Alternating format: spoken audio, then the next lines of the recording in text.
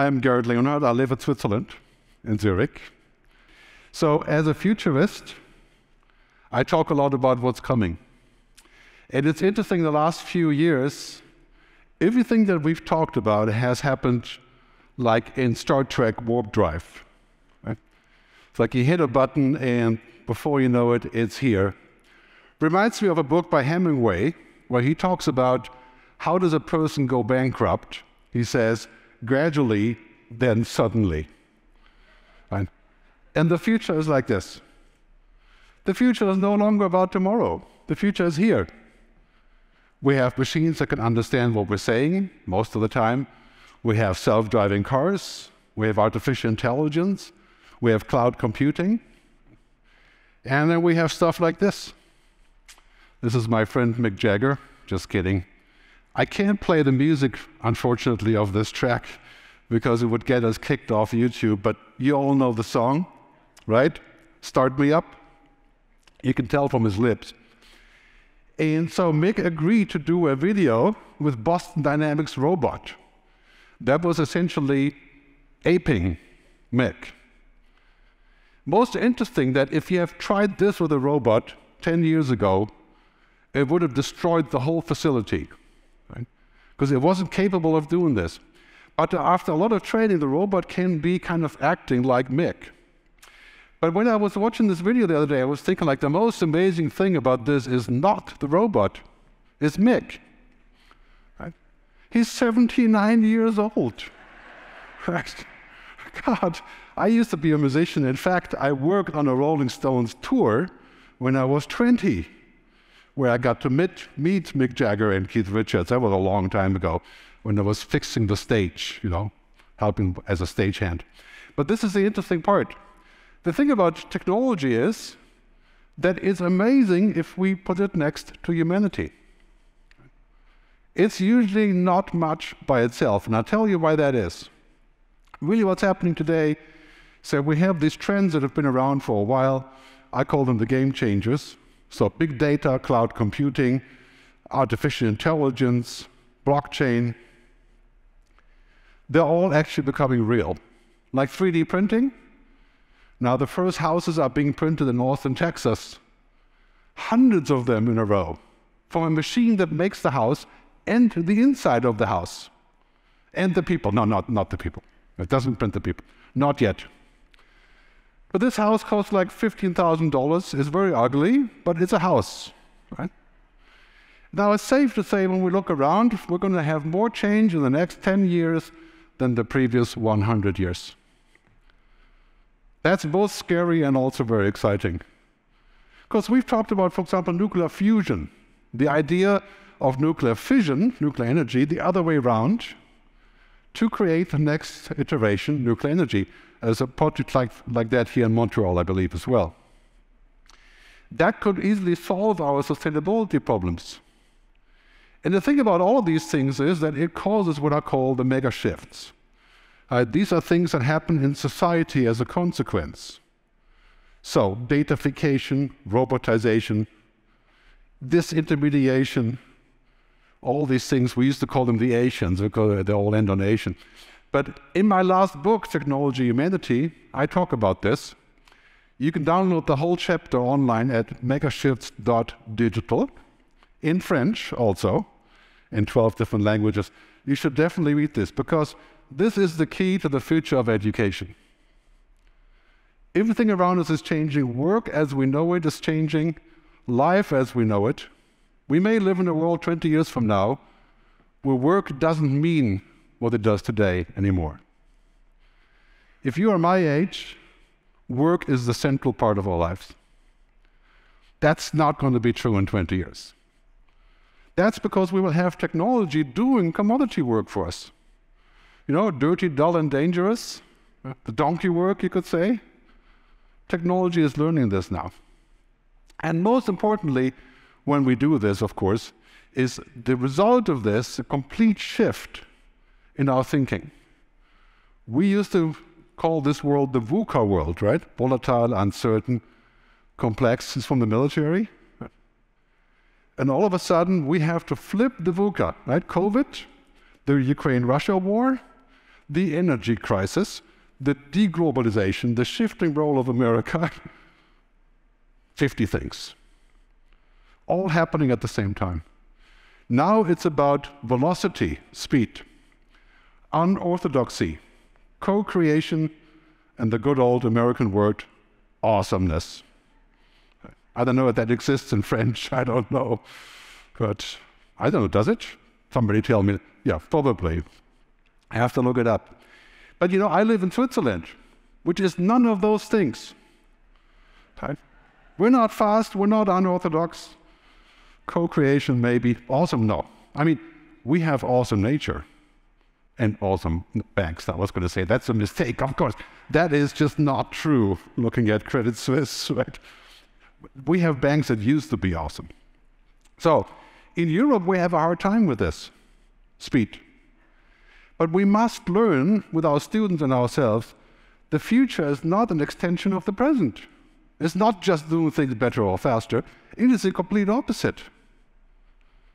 And nowhere can this be felt more urgent than in education. We've been teaching our kids the same way for, I don't know, 150 years. And now we're realizing everything is changing. I made a video about education in Canada for Edu Canada about 2 years ago.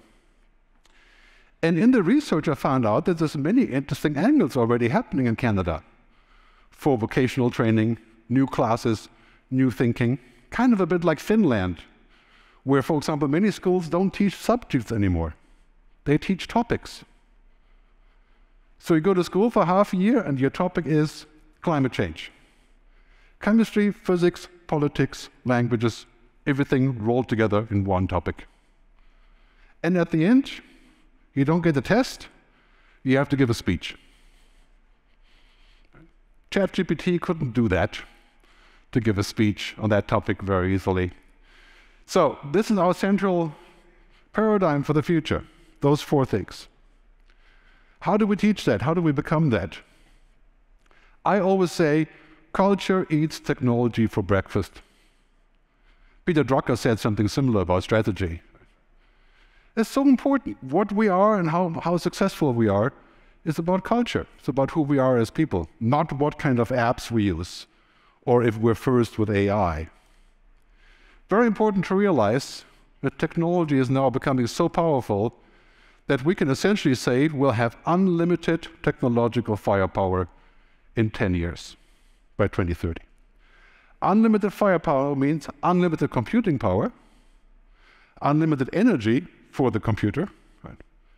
The possibility of connecting our brain to the internet, uploading your brain, science fiction, not impossible. So it could be heaven or it could be hell. And of course, the idea of heaven or hell is not something that is based on technology. It's something that we think about what we do with it. Give you some stats here.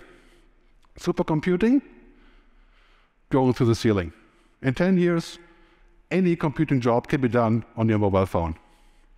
Here, artificial intelligence, if you're a lawyer, or paralegal, or an office and admin support, you're apt to be 4.5 times as efficient in a few years using AI. Because you have better tools. Better tools have always increased productivity. ChatGPT, which I'll explain in detail a little bit later, going from the first edition here, has a measly 175 billion parameters. Now it has 1 trillion parameters that it draws from in like the top languages of the world. Explosive, exponential. So, one of my key topics is this, the good future. How do we build a good future based on all these things? You know, it's ironic these days when I speak to my own kids, 27 and 33, they said, "You are dreaming. There's no such thing as a good future." Right? I mean, have you observed the energy crisis, Putin, China, all the things that are going wrong, climate change, of course? But still, I believe the good future is possible. I went to Lanzarote, to Canary Island, to shoot this film called The Good Future, which you can watch online, thegoodfuturefilm.com. And in the film, I talk mostly about this. the relationship between humans and machines. And that is what education is all about. This is the topic of the future of work, what we train our kids with, which way we're looking into the future. It's very important to realize, of course, why in the world would we memorize all of the information in school when it's growing like this, the amount of information, and our artificial intelligence helper has access to all of it? Well, we would do it sometimes like languages, where it's better if we know them rather than use an app. Right? But this is changing absolutely everything. And we have to realize societies are driven by technology, but defined by their humanity. That's what I love about Canada. You can feel the humanity in many more ways. Like this is, I think, what we have in Europe, and this is what makes us really slow. We're humanists. Call it a fault, if you want. I think it's important. What we want is defined by values, ethics, ideas, spirituality, not religion. That's a different topic. Just on the bottom level, what we believe in and what we want. So when we look at the future, clearly it's going to be automation everywhere. If you have a job that's 95% automatable, your job is gone, as we know in manufacturing. But interestingly enough, Amazon, the king of automation, last year hired 280,000 people. This year they're firing quite a few of them again, right? Like everybody is. But clearly we're going to see stuff like this, virtual reality. I mean, a lot of new jobs will emerge from here. This is a digital twin in a factory where you can see what you're doing remotely to fix the equipment. I mean, you're going to need training for that. You're going to need new equipment for this. And this is what education may look like. Access to everything. But of course, funny part about this is humans don't learn like this only. We can use that for many things. I use it all the time. It's pretty cool. But we don't think with the brain. We don't see with the eyes. Humans are combining all of that sensory input for learning. Everything. So we have to be careful about virtual reality, like a sort of reductionist approach. We can just be there and not meet any humans. We know that hasn't really worked out too well in the COVID crisis. But nevertheless, we're entering the period of the 5 revolutions, the Industrial Revolution. And the new one, of course, is artificial intelligence, Industry 5.0. It's going to make our lives more efficient, faster, cheaper. It's going to be a huge solution to climate change. If we do it right, it could be amazing. The barricades are falling between humans and machines. That's something we have to think about. And we also have to think about how much of a machine do we want to become, becoming older, longevity, upgrading our systems. It's about this. Precaution and proaction. These are actually 2 different things. In Montreal, we have a lot of activity on artificial intelligence. That's proactive. And we should never, ever keep researchers from pushing the envelope. At the same time, precaution means you push the envelope so far that Montreal may become a black hole because of some experiment with nuclear fusion. That's probably not such a good idea. Would dampen our excitement about being here. So the 2 things are really important. And we have to realize what's happening here is that we are slowly increasing. We're getting older, we're getting smarter, but machines are way beyond us in processing power. And the interesting part is that science fiction is becoming science fact. I mean, watch all of the old science fiction movies. You're saying, Star Trek communicator, remember that? We have that here now. Remember on Star Trek, you had one scene in the movie where the guy is ordering a pan-fried catfish from a machine. He just says pan-fried catfish, and out comes the machine, the food, right? We're not quite there yet, but you can eat printed food. Printed ice cream, printed pizza. Now a 3D printer will print your earlobe right? And even part of your nose. Science fiction is becoming science fact. Robotics. I mean, I have no idea why somebody would use a kitchen robot like this. It seems kind of like defeating the point. I love to cook, but these robots can do the job. I mean, you spend $50,000 on a robot like this and it makes an egg sandwich, That's really impressive.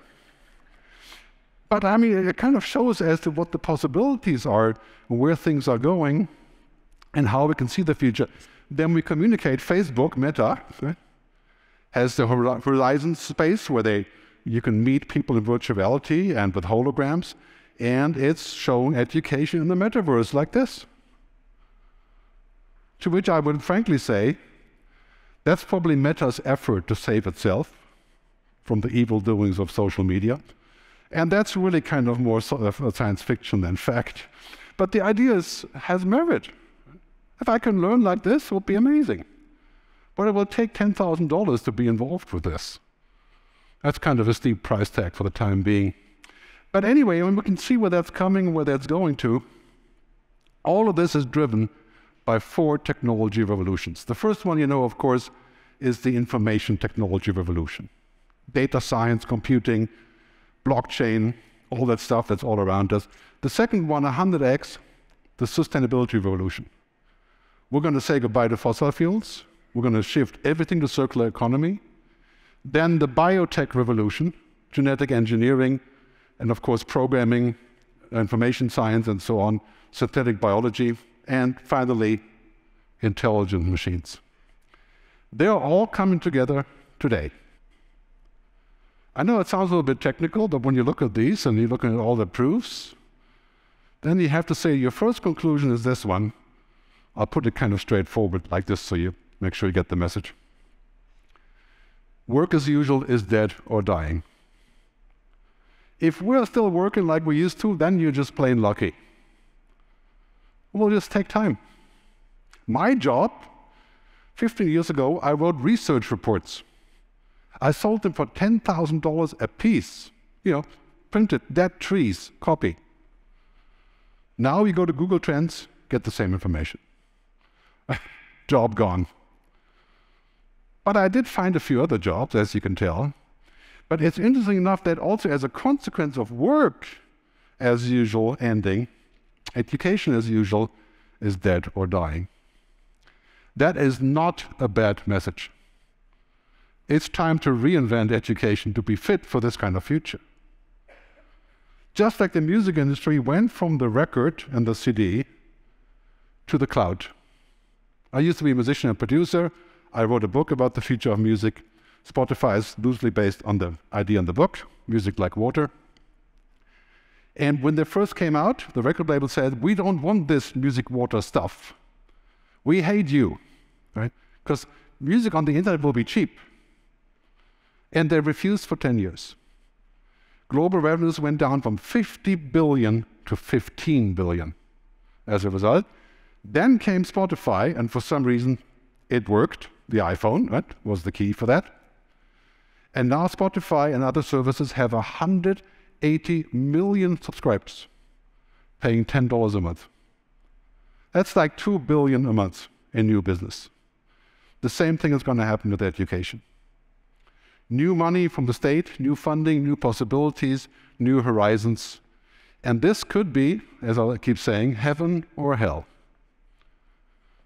It's an amazing opportunity, but it will also sometimes literally question our assumptions.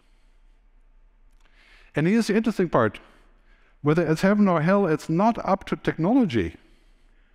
It's to what we do with the technology.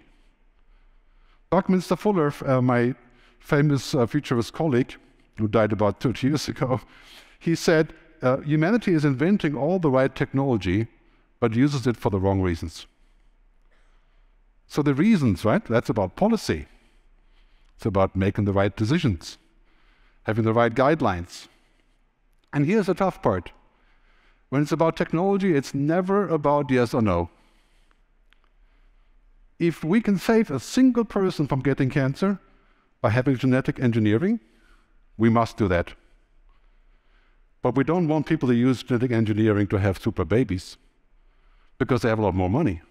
Same technology. Right? So William Gibson, science fiction writer, technology is morally neutral until we use it.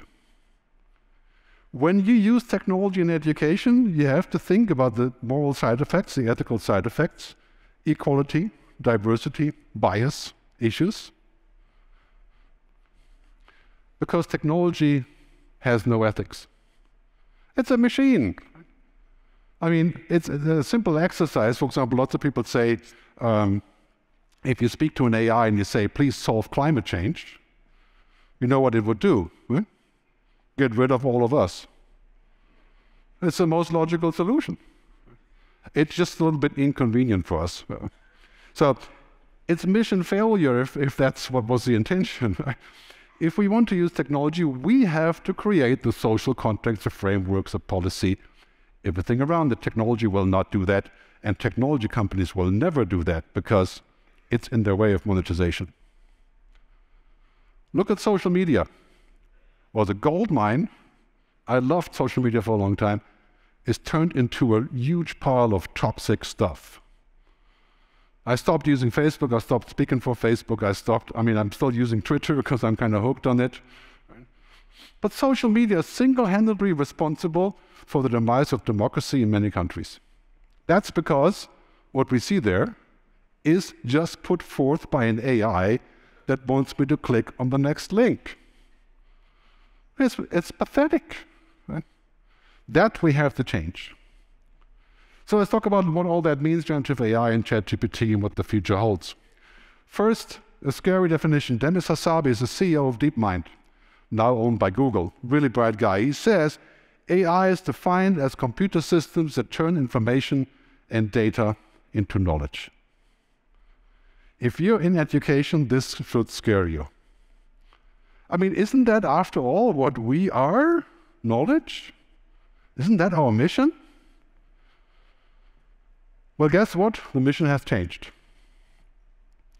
The mission is beyond knowledge.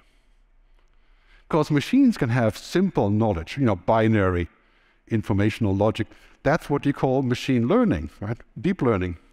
Right here in Montreal, Joshua Benio is working on that. One of the leading voices in AI. Machine learning says pretty much what it is. It's a machine that learns from data, but not like a human. It learns from data, after all, not from real life. So you can see in this chart here, 700 experts were asked from Ipsos to say which sectors will change most because of artificial intelligence. And guess which ones came out on top? Education, learning, and employment. I mean, all the other ones are pretty big as well. So you can say pretty much everything is changed by AI. But first and foremost, education and training. So this is a really, really big topic because it opens up an opportunity for us to think about the world beyond knowledge. Here's the trailer from the Montreal school, I'm sure you're quite familiar with. It's interesting to see that this was actually a huge topic in the debate recently about artificial intelligence.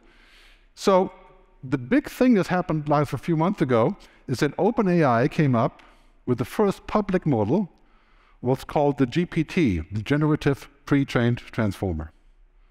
Sounds kind of convoluted. It's basically a parrot. Okay? It takes information and puts it together for answers. I want to show you this trailer from OpenAI because it's both funny and it has this jingle-jangle music from Silicon Valley. Every time you hear this kind of music, you can be sure there's some sort of hidden agenda. But let me play this. GPT-4 is the latest AI system from OpenAI, the lab that created DALL-E and ChatGPT. GPT-4 is a breakthrough in problem-solving capabilities. For example, you can ask it how you would clean the inside of a tank filled with piranhas, and it'll give you something useful. It can also read, analyze, or generate up to 25,000 words of text. It can write code in all major programming languages, and it understands images as input. You can see the rest on YouTube, but of course, cleaning a tank with piranhas is very much a first world problem, But hey, why not use that as an example? But really what it is, right, It's this. This guy, Marquise Brownlee, has a great video channel on tech. And he says it's basically like this, and I really love the animation, so I'm showing it, is that this engine is putting together words to make answers for questions. What does the quick brown fox do? The machine looks for all the possible matches, and it comes up with an answer that's obviously, right? The quick brown fox jumps over the lazy dog. Wouldn't take a machine with an IQ of 1 trillion to do that, but you could say it's a little bit, like I said earlier, like a parrot. It has no idea what the dog is, what a face is, what jumping means. This is just the most obvious answer. It is totally devoid of meaning. It looks for patterns. This machine is extremely useful. If you have a problem with your camera connecting to your computer, it will find the answer. You have a more sort of social issue, it's useless, right? Because it has no context. It has no real-life understanding. I'll give you an example here. In this example, you see somebody who wants to do a lawsuit for a crank call, a spam call. He wants to sue Marriott. So you can do that on ChatGPT. It will file a lawsuit on your behalf.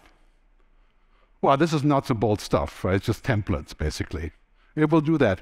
And because I'm getting exceedingly lazy, I went to ChatGPT to figure out what I should say to you. Okay? So I gave the question, what impact will ChatGPT have on the future of secondary education? You can ask those kind of wrinkle questions, right? But interesting enough, first gives you a disclaimer, and then it says some really interesting stuff. Personalized learning, access to educational resources, right? All that other stuff could be very helpful, leveling the playing field, helping the teacher. But of course you would say, that's what all technology does for education. Not really new. So I ask another question. Will this not make the students lazy and compliant? You can drill deeper into using the tool for ChatGPT. I have the Pro subscription where you can do that. And it will also make a nice disclaimer, but then it said, okay, encourage critical thinking. I don't know how that's going to work with a machine, but okay. And it gives you a couple of tips on how we can actually change this. Encourage students to ask questions. Balance the technology and humans. It's talking about itself, obviously. Really interesting answer. So this helps me to prepare myself, but it doesn't take away from me. It's a power tool. It's like, you make a hole with a screwdriver or you use an electric drill. It's kind of like this. Very useful and very helpful. What I really love about it, though, is this. When the New York Times went in and they gave a command to ChatGPT to prove the moon landing was staged. The Americans on the moon, remember that? Right? Lots of theories about that. And to make some images about how to prove that the moon landing was staged. These are the images of the fake moon landing, the filming, studio filming of the moon landing. This is how you can generate fake truth every 2 seconds. What I like about most is that it makes me look good. So I told it to make me, look like a spacefaring guy and, like, I don't know, 40, 50 years ago. Anyway, it does that pretty well. And here's the question. Math teachers, 1968, hated the calculator. Italians banned ChatGPT. It's still banned, but they're removing it. What should your response be when kids use it, students use it, when you use it? And the MIT Technology Review says, ChatGPT is going to change education, not destroy it. And a bunch of articles on this came out recently. One of them says, on Gizmodo, we should go back to oral exams. I think that's a great idea, because you can't use the engine for this, right? That would be a good sort of bridging over. But I'm with this central agenda. How do we use it for education without destroying it? How do we use this tool? Because as I said earlier, it's not the tool's fault that we're using it wrongly. You can use a hammer to build a house, or you can go across the street to your neighbors and kill them. Same tool. AI is the same way. So we have to think about how we use it wisely and which way we're going with this. Back to what I was saying earlier, this is part of the context of why education as we know it is dead or dying. ChatGPT provides one more argument of why we can't keep going with education as we have. It gives us ammunition that says, okay, this machine can make the answer instead of the student. Perfect cheating tool. Right? The way we test students was outdated long time before ChatGPT. Like, for example, if ChatGPT and AI can pass the bar exam, it doesn't say anything about ChatGPT. It says a lot about the bar exam. Right? A robot can pass the bar exam. Does a robot make a good lawyer? We all know that's not the truth, right? But that's what we do today. The idea of downloading information for later, that's how I went to school. I learned Hebrew, Greek, Latin, French, Italian, whatever. Right? A bunch of stuff that was, good exercise. But what do we need to learn today? We need to learn how to learn. And to unlearn, to relearn, Alvin Toffler. So all of this led me to the idea of talking about the difference between humans and machines. That's a very important topic. So ChatGPT tells us that's all we need in our pocket. And very soon you can speak to it. Don't think for a minute that we're stopping with text. You'll pull out your phone and you say, I feel really lonely. What is the perfect wife for me in the circle of the next 5 miles? Or just an example. Yeah. And it will find it. Her. Sorry. Well, it may actually be it, because it may be a bot, right? But real life is completely different. As I'm sure all of you are aware of, real intelligence is not about computing. Right? Social, cultural, kinesthetic, we have 8 different kinds of intelligences. And of course, Arthur C. Clarke, who wrote the Space Odyssey film, he says, let me remind you, this was 1968, that information is not knowledge and knowledge is not wisdom. Each grows out of the other and we need them all. Information is not knowledge. So I was in India 3 weeks ago, and the Indian version of this, of intelligences, is the 4 aspects of mind. Right? So Chitta, Ahamkara, Buddhi, and Manai. And the sensory mind is on this side, and the other one that's more machine-driven, logic-driven, is here. And I ran across this guy, Sadhguru. I'm not usually interested in gurus, but I ran across this guy. You may know him. And I was watching a speech, and he said exactly the thing that I wanted to say in the speech. So I used it. I'm going to play it for you. So many of you will be out of your occasion unless you do something that a damn machine cannot do. All of you should gear yourself for this now. You must be able to do something beyond your intellect. Human being has many layers of intelligence. Intellect is only a small part of it. Right now, our education system is completely dedicated to intellectual development of the human being, and we think that's the grandest way to live. I couldn't have said it better myself. Interesting statement, right, when we think about where we are going with this. And when we look at this direction, it's really quite clear. Knowledge without wisdom is like water in the sand. And the knowledge of an AI is useful, but a lot of times it's water in the sand. And it's also very random and it's faulty as well.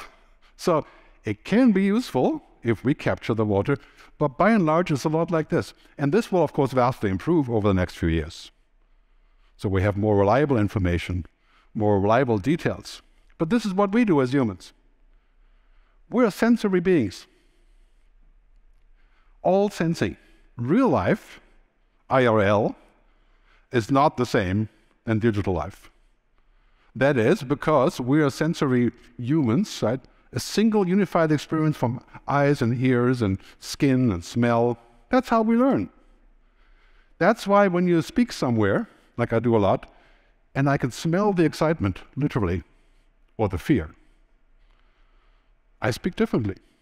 That's why Zoom doesn't work for this, right?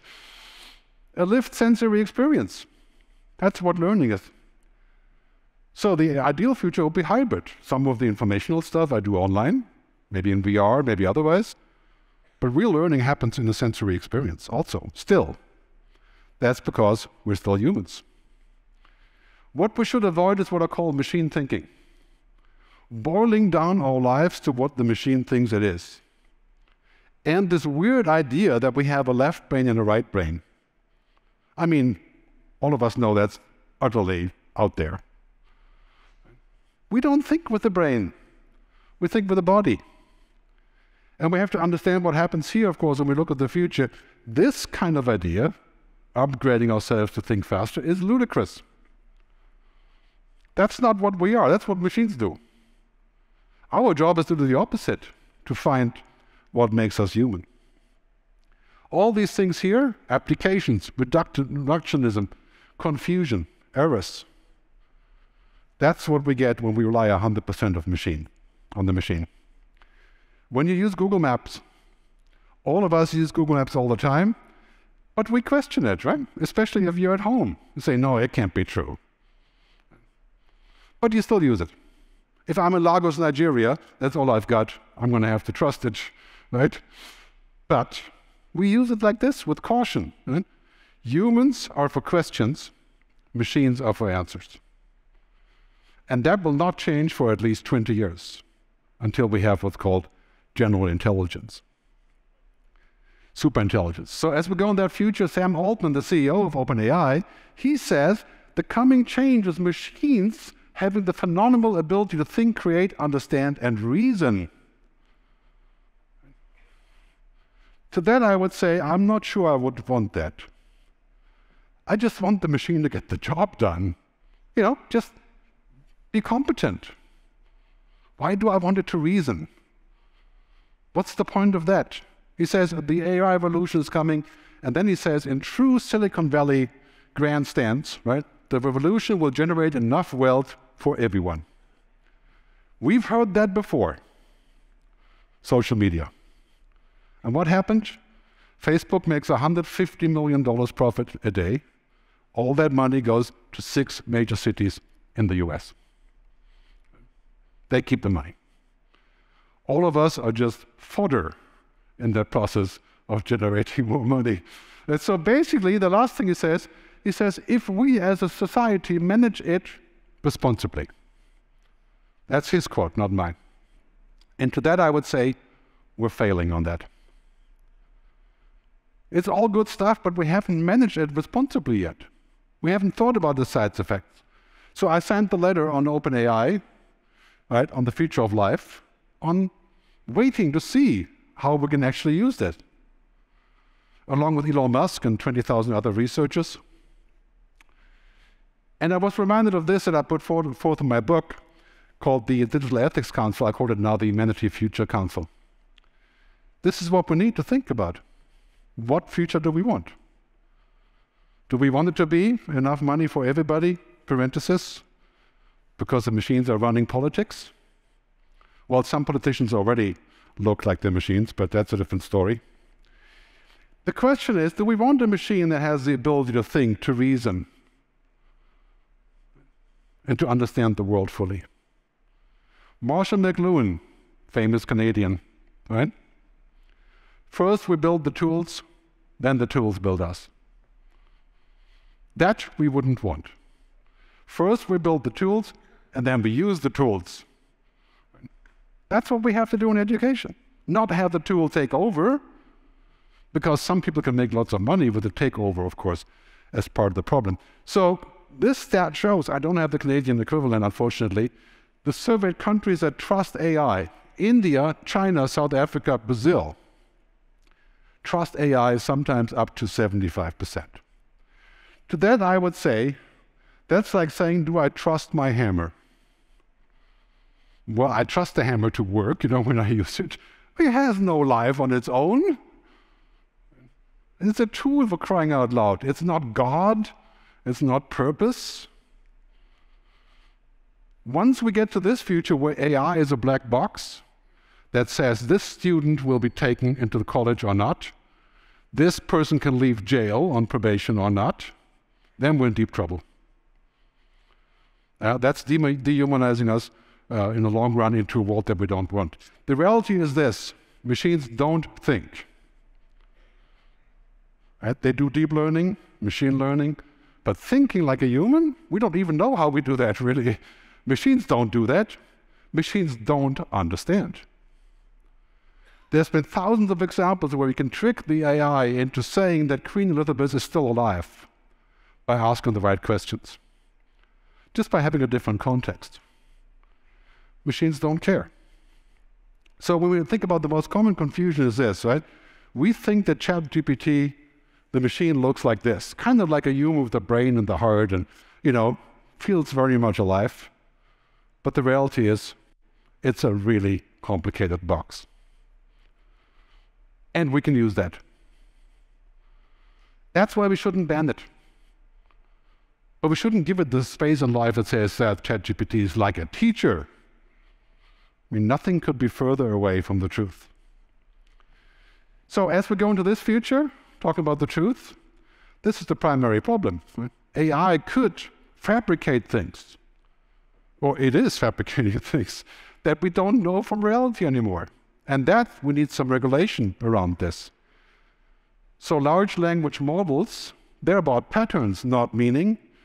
They're about coherence, not the truth. They're simulations, not reality. None of these things makes them bad. It makes them a pretty smart and powerful tool that we have to question. I always say the future of AI in education and generally is keep the human in the loop. Train us to use it right. Like there's a big thing now about skills, like having the right querying skills and the prompting of AI. That's becoming like a whole educational thing now. And of course, if we look ultimately in this direction, democracy is under fire when machines are making the media. It's obvious. We have to rehumanize.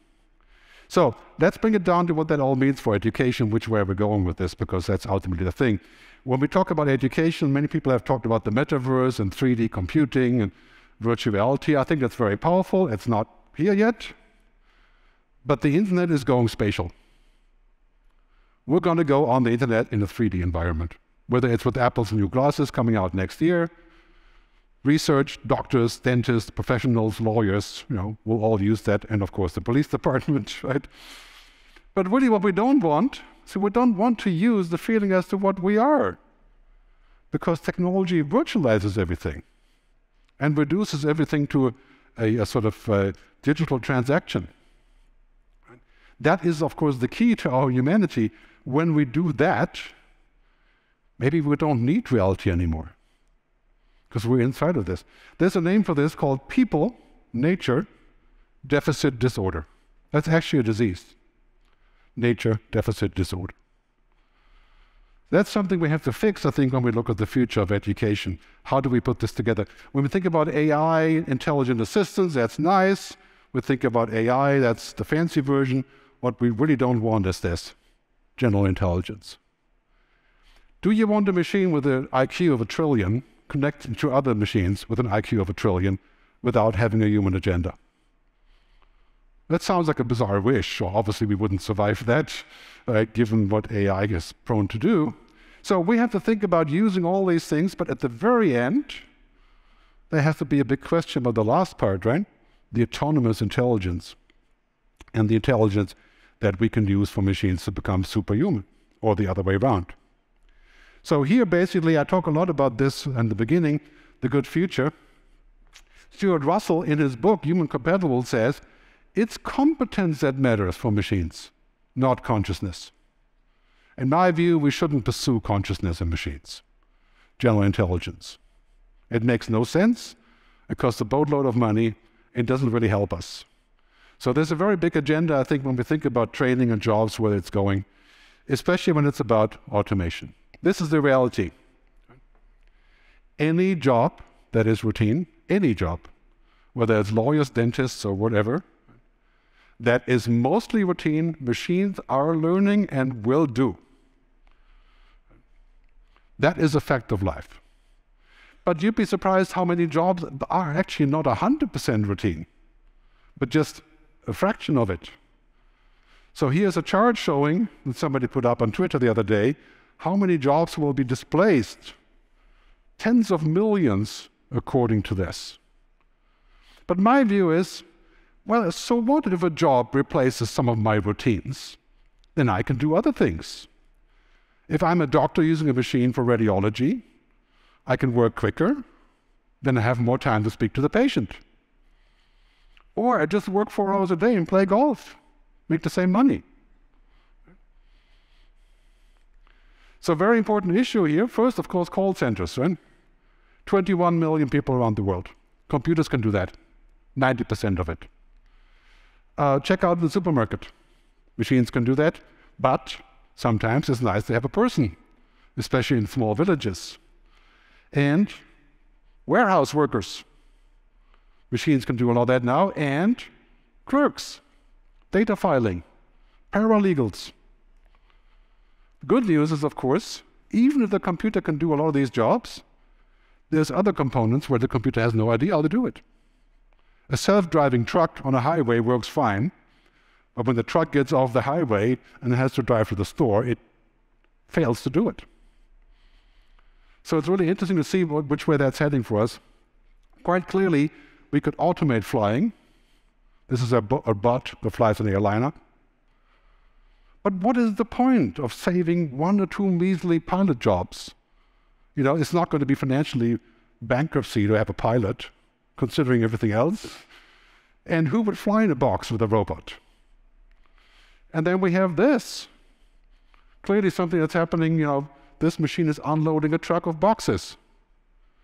But you know how many millions of dollars it took to get to that point? And you know where the safety cage is there? It'll be a long time before that's completely automated. So here's the bottom line on this.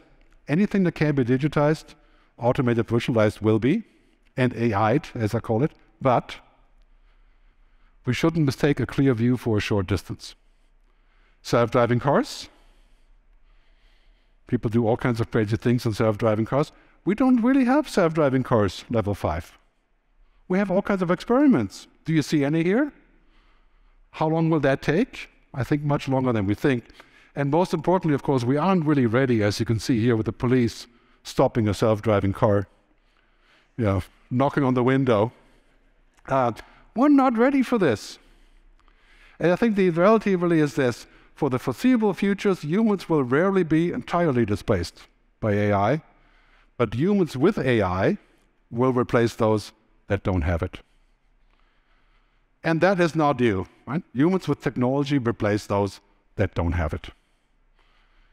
So that's an interesting thing when we think about the future of work and training, what we have to do, which way we're going. When we're looking at this, clearly the challenge is this, you know, we have all this increased productivity with AI, but in the US, for example, the increased productivity hasn't paid out for the worker.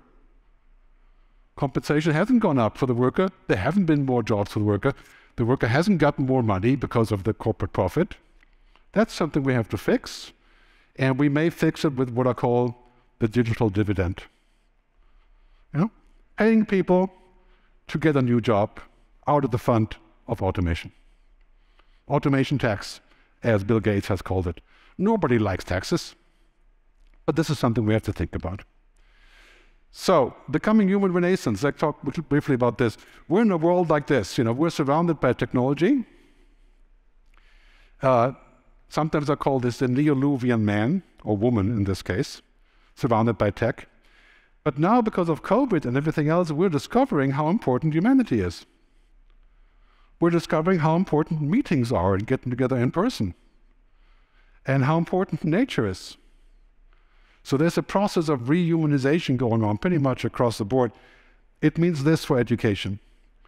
The focus on STEM, science, technology, engineering, math, will get another compliant part, what I call HECI in my book.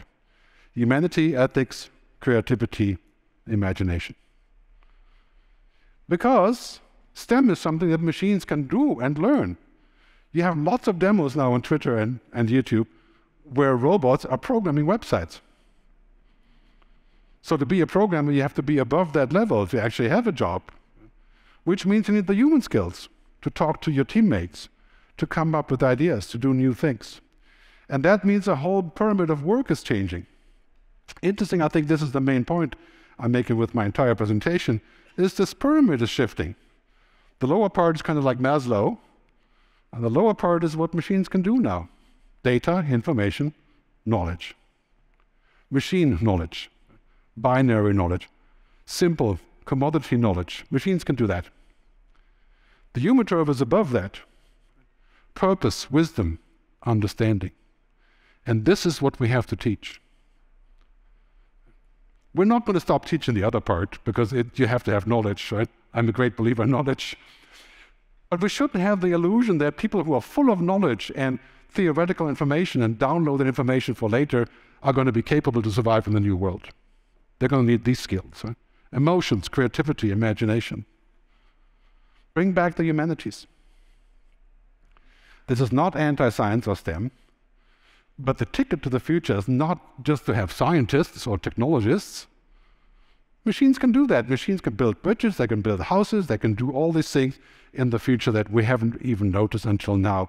Human-only attributes are the future, because they're invaluable. Look at this course over history. Many of our future jobs will be human-only jobs. Here's a list.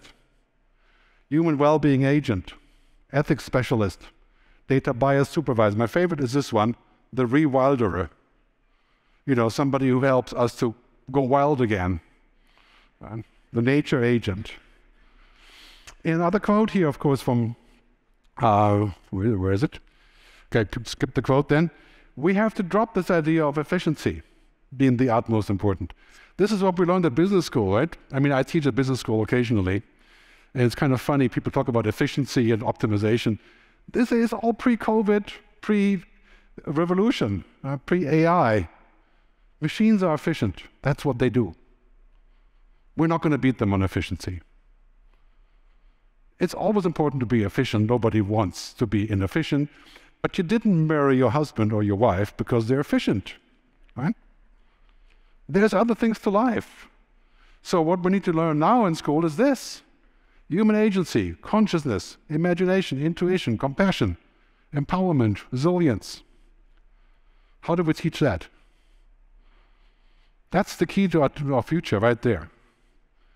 Back to the famous Canadian. Education must shift from instruction, from the imposing of stencils on brain pens, as it were, to discovery. That was 60 years ago. Of course, it's not just discovery. It's another part to it. But this is really where we are going with all of this. So, bottom line is, if you work, learn, or think, or act like a machine, the machines will take your job. And I always say, if you learn like a robot, you'll end up working for the robot. This we should not do with our students. To teach them that this still works is utterly wrong. We need to find another way into a future that's different. So, recommendations, and then I'll be off the stage. You can move on into the future, so to speak. So, the Halloween scenarios, Buckminster Fuller. We are to be architects of the future, not its victims. As a teacher and as an organization in education, you are the architect of the future of your students, of your participants. That is a huge responsibility. That we need to rethink. How we take charge of that future. How all the bad stuff that we see with AI, the side effects, the externalities does not give us a reason or the right to dump it and to say we should get rid of it because, you know, it has problems. Every technology has problems. We look at all the good things that it does. Right? Vast, efficient productivity gains, shifting deep routines, accelerating human knowledge work. Our job is to move that into the center, bring out the good things, minimize the bad things. That's our job. It's inevitable that technology is going forward, and we have to decide how far we want to go and what our policy is. Architects of the future. So the handshake between humans and machines brings us to this: balance, safety, security, ethics, control, trust, policy. Let's be sure about this. Nobody likes regulation, nobody likes taxes, but they are a fact of life. Do you voluntarily pay a tax? I would voluntarily pay a climate tax, as I have proposed to many countries in Europe. right now to solve the problem. But that's about the only instance where people would think it makes sense, right, to voluntarily pay. And we need to figure this out. What is the framework? And it will take a lot of wisdom of ourselves, of the government, of our leaders, to figure this out together. That is why I'm asking all the technology companies around the world to adopt the technocratic oath, like a doctor. I hereby pledge to place humanity first over technology in every decision. When they do that, that's when I will trust AI. Because right now I'm seeing them placing monetary streams, of course. It's a battle of money. But ultimately, are we going to live in a world where we have a lot more money? 10% of us, most of us here, probably will end up there. But everything else is falling apart. What good will that do for our kids? To have more money, but no place where you want to live. How are we going to design the future, the good future like this? People, planet, purpose, prosperity. That's what it all comes down to. That's what we have to teach our students, our participants, and of course our kids, starting from very, very early in school. Because here's the key question. It's no longer about if and how technology can do something, but why it should. We're just at the cusp of this, where we're saying technology in principle can do all of these things. We can live to be 150 years old. We can upload our brain to the internet. No longer science fiction, very soon. The question is who and why? And what will it do? And in education, we're at the switching point of this exponential curve to figure out what students will learn from this. So 5 keys to the good future of education. First, let's get rid of this thinking. These are machines, for crying out loud. Right? They're not human. They sound human.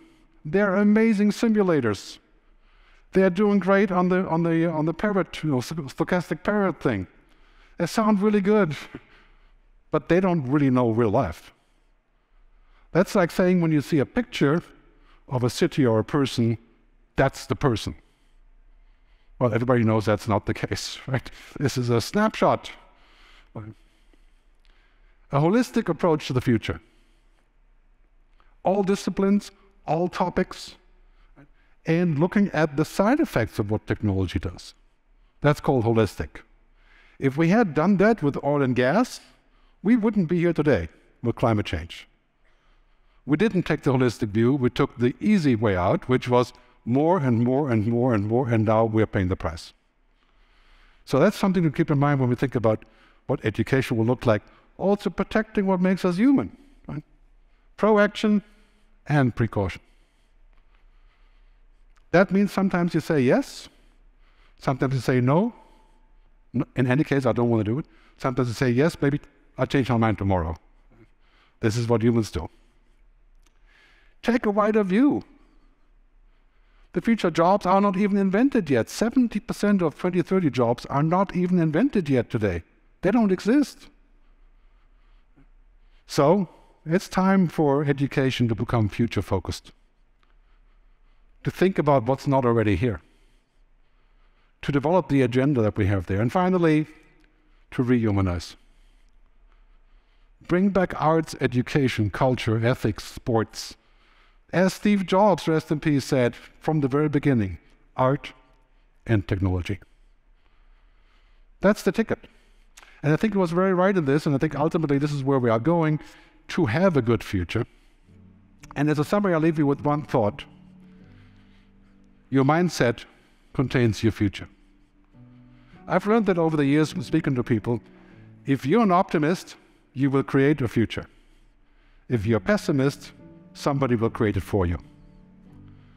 Your mindset of understanding the future is what creates your reality.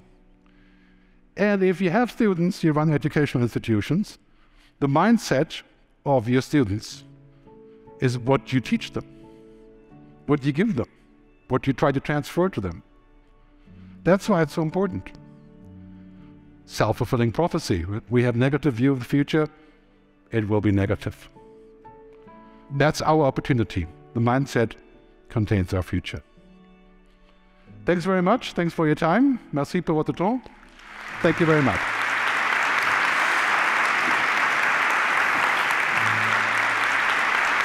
Thank you. Thank you so much. We have time for a few questions, and after that we'll be heading off to our thank you. So thank you. Microphones are right there. We'll be taking, I'm told, 3 questions. Or any commentaries you'd like to add. We ask you to keep your questions short, within 30 seconds, a minute, so we have time to answer. Do we have anybody who would like to take the mic? The microphone is right there at this moment. Don't be shy, because I'll ramble on otherwise. Okay. Please. Okay. I'm still thinking about the question. Use the microphone. Okay.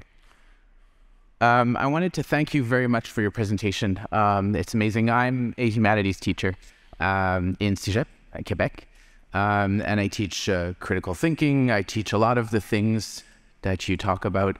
So thank you for putting this to the forefront. I really appreciate it. What I have a question is, in your presentation, you said the technology is kind of like a hammer. It's neutral.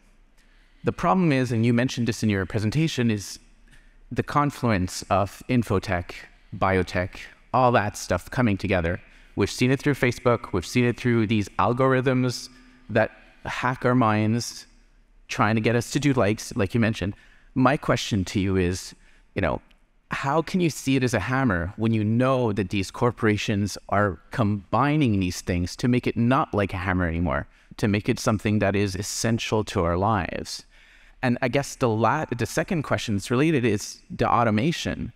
I get it. I understand that, that's what we want robots to do, but I'm thinking about the millions of people in Indonesia who are making stuff in factories. I mean, I worked in factories most of my teenage life. Those people are going to lose a job. And I think they're important jobs too. We need humans making things for us too, not just robots. So I guess those are just your questions. Sorry, I didn't want to take too long. I answer the second one first. I think it's quite clear that the future does not exist for us outside of the developing countries. We can't take our future and make our future and not look at their future. It's just like climate change. As we're going into the future, Canada or Europe can completely go green. If these guys aren't coming along in India, Indonesia, and China, we're still toast. So that is quite clear, because we are already going green in Europe. But if we don't get Africa and everybody else to come along and stop building coal plants, and we're not going to make it for less than 5 or 6 degrees warming, which is disaster. Consequence is, we have to pay for them to not do what we did. This is what came out at COP27.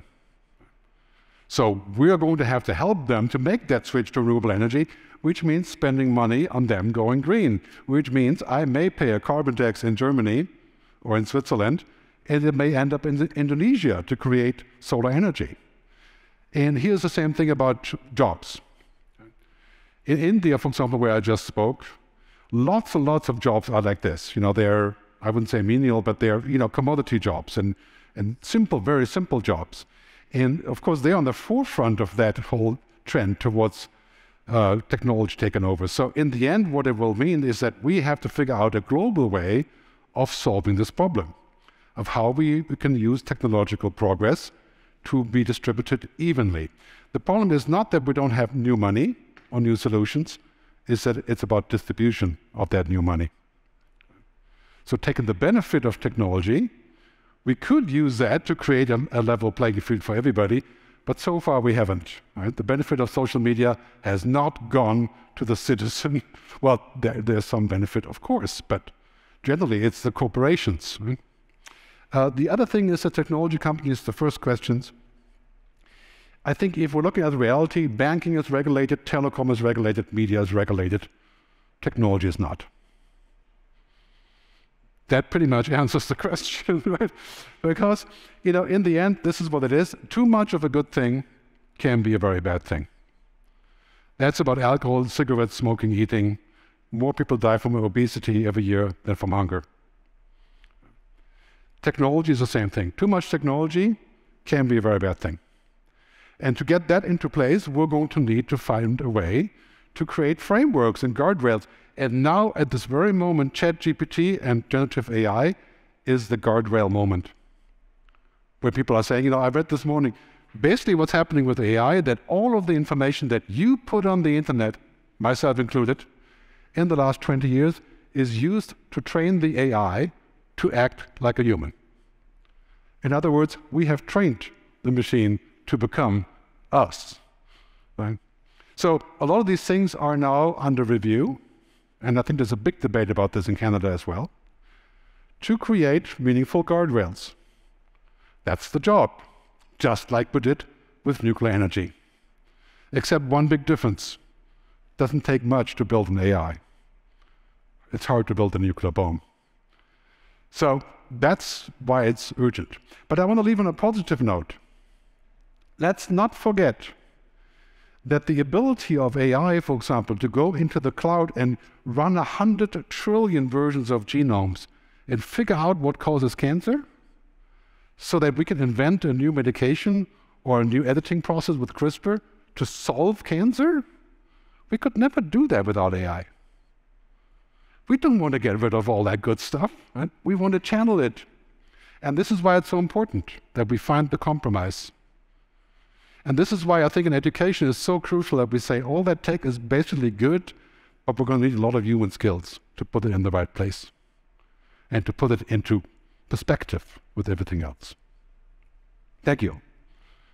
Thank you. Heading off towards our last question right here. Thank you. Thank you for your presentation. I'm curious about your quote around AI and machines being morally neutral when they are designed and created by humans who have their own biases that are influenced by systems of racism, sexism, ableism, colonialism. So when we're the architects of that AI, how are those biases not integrated into the AI that we create? Yeah, good question. That's actually not what I meant. Of course, all of our bias and everything that we are is inside of this building that we have done, obviously, because the data is inside. But the AI, the technology itself, has no intent. It has no intent to mess with us. Right? It has no intent to give us wrong information. Its only intent is to get the job done. And therein lies the problem. So when you use ChatGPT and you're pushing it for an answer, and you're pushing and pushing, it will make up stuff because you asked so hard. The other day I was looking at the AI asking questions about my own qualifications on AI, and it made up research reports that mentioned me. Because I was pushing so hard. And I clicked on the link, was no page. So this is interesting, right? So I think this is really what's happening, is that technology is now becoming so powerful that it can sort of replicate itself. And there we need solutions on this. I think this is really the key to our future, is the wise use. So ultimately, I think this is what we have as humans. We have purpose, understanding of who we are. And the Greek word telos, which I like a lot, that's wisdom. And that is the ticket to education and jobs in the future. Very difficult for a machine to have purpose and telos. Because it's difficult for us, very hard to define what it is and how we do it, impossible for a machine. And that's why I think that ultimately these are great tools, we're going to use them, let's figure out the best possible way forward. Let's not go into the future based on fear. I mean, we in Europe are very good at this, right? We are fearful and we say, okay, we don't want to do this. Americans are the opposite. Anything that's fear, they jump on it because it's opportunity. So we should go into the future with a mix of skepticism and also optimism. Antonio Gramsci, Italian writer and poet, once said that we should have a pessimism of the intellect and optimism of the heart. I'll leave you with that. Thank you very much. Thank you. To finish off, Gerd, we have with us right now Peter Devlin, Chair of Board of CI Canada, as well as President of Fanshawe College, to say a few words. Gerd, I just wanted to, on behalf of all of us, say thank you. Merci. Thanks for making us think about the future, a future that will be a good future. Thank you for making us think about the relationship between humans and machines, humanity and technology, that we're driven by technology but defined by humanity, and the role that we have in the college and institute sector to have the courage to be the architects of the future with the humanity, ethics, creativity, and imagination that's in all of our hearts. And so you also reinforced to me that I'm an optimist and I look forward to my next career as a nature deficit therapist. I think I have some potential there. But Gerd, on behalf of all of us, merci beaucoup. C'était une présentation extraordinaire et votre présence ici a ajouté beaucoup de notre congrès. Merci. Merci beaucoup.